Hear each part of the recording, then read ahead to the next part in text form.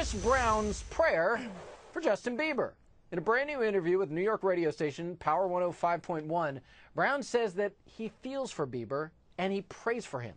Listen.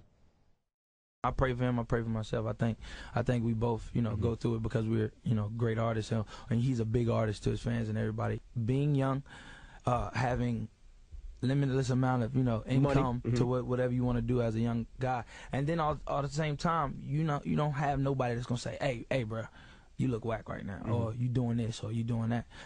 For me, I had the people that said it, and it got through eventually.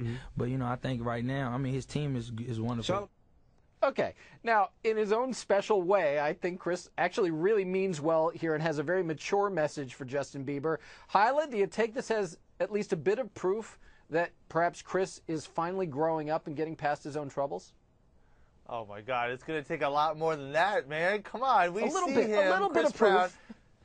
He trips up on himself all the time. I'd like to see a body of work that lasts, like, let's say, more than a few months before he has to take down his Twitter because he made some gay slur. No, I'm not buying this for a minute. Sorry, dude. All right, no, hey, that's perfectly fair. I'm trying to be fair to Chris. I have noticed in the interviews he's been doing lately, he is speaking in a more mature way and taking ownership of so many things. And to hear him give advice to Justin Bieber, look, I think it's at least thoughtful. Tamar, is this a good sign to you about Chris's path? I think it's definitely a good sign, but I'm just like, child, who's praying for Chris Brown?